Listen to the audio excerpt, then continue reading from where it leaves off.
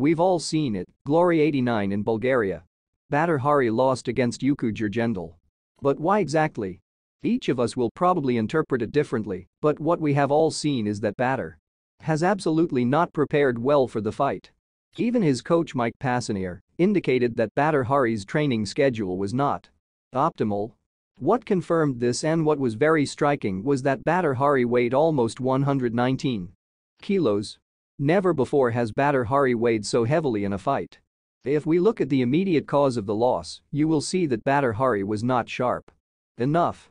During the action that ultimately caused Badr to go down, Badr even looked a little unsure.